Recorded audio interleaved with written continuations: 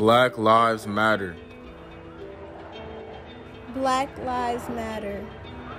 Black Lives Matter means to me being an advocate for your community and your race and supporting each other.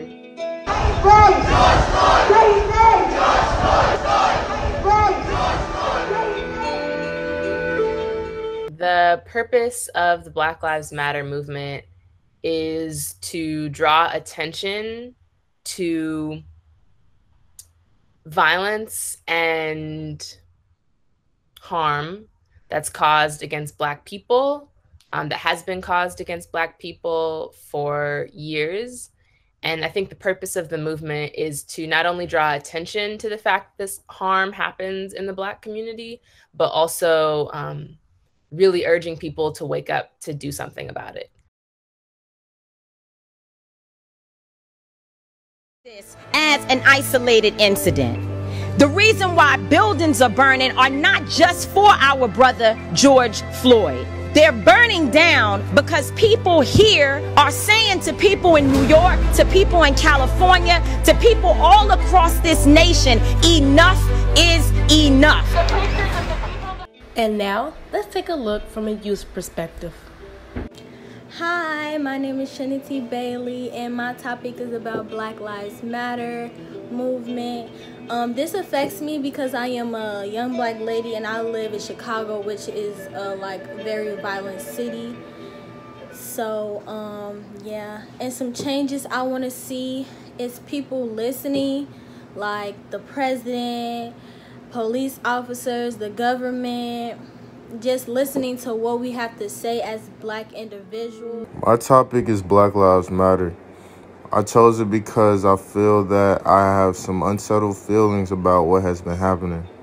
In some ways, it has affected my life and my perception of police and the majority of American society and values. I began to separate myself from social media in order to think, and I came to realize how people really were when their opinions came out about the protests. I would love to see more change in the U.S. when it comes to equality in the Black and brown community, but that isn't promised. At the end of the day, I feel like we need to keep pushing for change, even though it isn't promising right now, until we get what we need and make specific demands.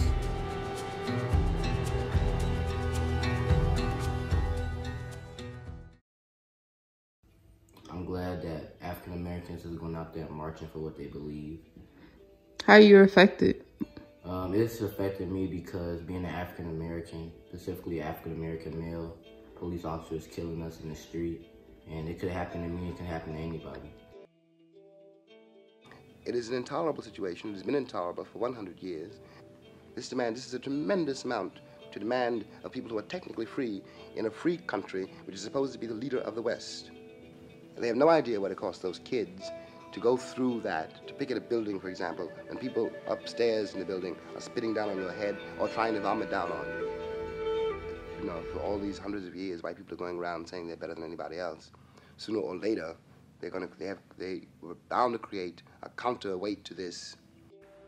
Within the statement from James Baldwin about the Black Lives Matter movement, he discusses how people who are primarily Black and brown are put into violent and poverty-ridden environments. As they are within an oppressed group, their protests result in violence due to the force used by police who expect violence from those people. This is definitely what has been occurring during the Black Lives Matter movement, which has been addressed by several other people as well.